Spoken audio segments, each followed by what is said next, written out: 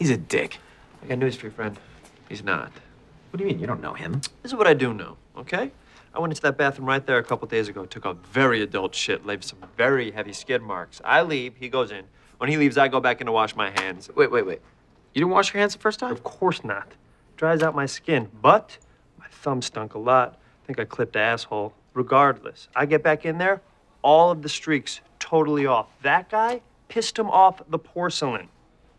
It says a lot about a man. You know what he is? He is a poop chipper. Chad, you nailed it, dude.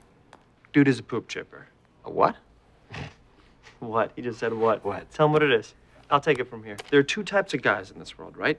Those who use their own urine and chip away someone else's poop for the greater good, and those who do not. I don't even chip my own poop at home. It's weird to say that, okay? And that, my friend, right there, we're looking at as a poop chipper who's in a band. You should be nervous.